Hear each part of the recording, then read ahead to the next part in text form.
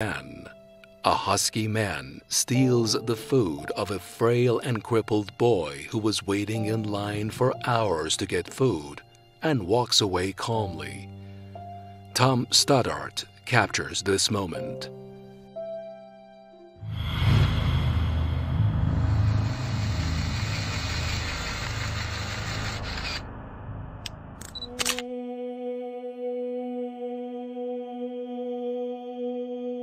The African continent is of paramount importance in the world because of its rich natural resources and mines.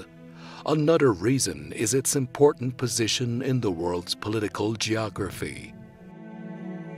But despite its huge potentials, the continent has always suffered from problems such as poverty, unemployment, hunger, famine, drought, civil wars, and dangerous diseases. Before the independence of African countries, the continent's economy was bound to its colonial rulers. Geographical factors have had a far greater impact on the continent's economic failures. Reasons include lack of democracy, lack of transparency in planning and policy making, unnecessary population growth and urbanization, inadequate educational mechanisms, and other obstacles to human development.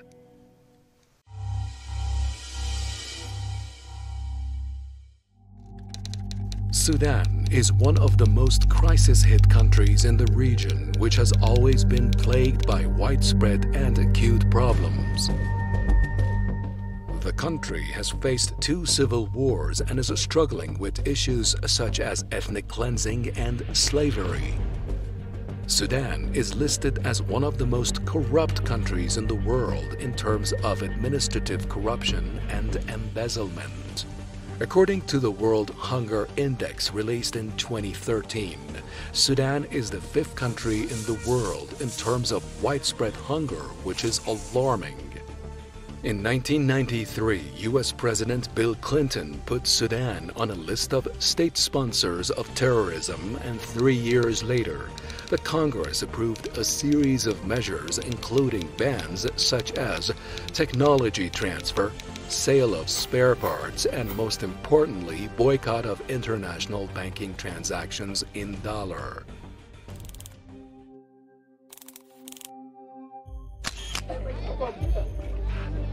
The famine killed more than 100,000 people, most of them children under the age of 5. Some people in the famine-stricken areas reported looting of their gardens and food supplies by the army. About half of the population of the town of Kondak, nearly 9,000 people, were displaced. Until 1998, the then Sudanese government did not allow distribution of aid to the hungry. But in 1998, under international pressure, the Sudanese government allowed goods and aid from various countries to be distributed in the country's famine-stricken south.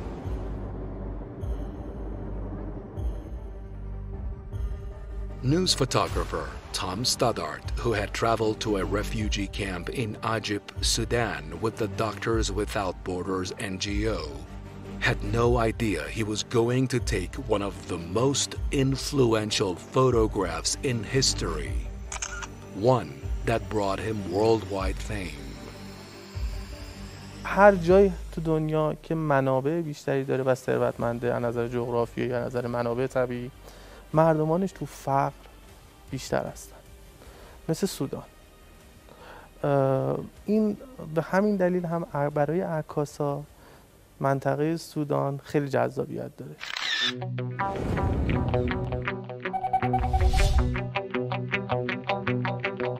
این عکس وقتی گرفته شده موقعی بوده که در حقیقت تمام حس عکاس، تمام اون ناراحتی عکاس توش قرار گرفته. هیچ کاری نمیتونسته بکنه. توی کشور غریب بوده. معلوم نبوده چه اتفاقی براش میفته. بگیرن، بکشن، ببرن. سودانه. وقتی عکس رو ثبت میکنه تنها کاری که میتونسته بکنه این بوده که معرفی کنه به دنیا، بگه آقا این اتفاق داره میفته. Born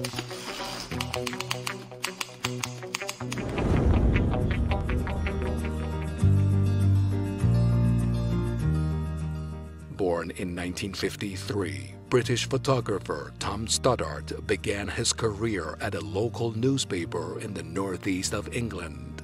He then started working for magazines such as The Sunday Times and The Time. His collection of photographs about the Bosnian War gained worldwide fame. The photographer asked newspapers that printed his photos of the displaced Sudanese to also provide credit card information and information on how people can help relief organizations in Sudan. On the day the photo was released in The Guardian, Doctors Without Borders received 700 calls and raised 40,000 euros. The Daily Express also raised €500,000. Le Figaro gave 10 pages and Stern magazine gave 9 pages to Stoddart's photographs. تام استودارت در حقیقت اونم توی شرایطی بودش که برای صلیب سرخ در حقیقت در کنار صلیب سرخ رفته بوده کمک کنه، ولی خب عکاسی میکرده، کارش هم عکاسی بوده. مجموعه های دیگه ای از عکاسی مستند تام استودارت هم هست، مثل در حقیقت کتابی هستش به نام کتاب عکسی هستش از تام استودارت به نام من شهادت میدهم. اصلا در حقیقت ذهنیت استودارت این بوده که ببینه، ثبت کنه، شهادت بده، اعلام کنه به مردم که آقا ببینید این هست، حالا کی میتونه چی کار بکنه. سر همین عکسی که در حقیقت دزد غذا گرفته شد خیلی حجم به تام استودارت وارد شده بوده، ولی در عین حال اون شماره حسابی که در رابطه با کمک‌های مردمی شده بوده خیلی پولم جمع شده بوده و اعلام. خب این یه عکاس دیگه چی کار میخواد بکنه؟ کاری نمیتونه بکنه عکاس. ارتش نیست عکاس. عکاس باید نگهبان باشه. ما لحظه رو ثابت میکنیم، زمان رو ثابت میکنیم. این زمان توی هیچ جای دنیا دوباره بر نمیگرده. این زمان یک بار اتفاق افتاده، توی یک ثانیه اتفاق شده و ثبت شده.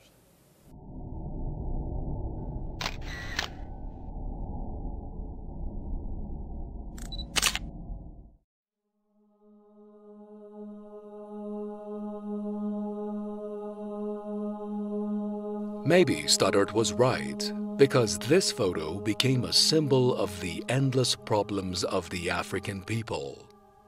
In the very poor and needy areas, large amounts of food aid disappeared from the camps and were sold in neighboring areas in shops and stores.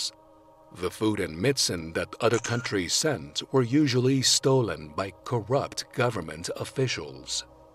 Sometimes they confiscated aid convoys or sent them to areas with no need because the governments there wanted to use foreign aid as a means of controlling tribes and rebel forces. These facts lie behind Stoddart's photo.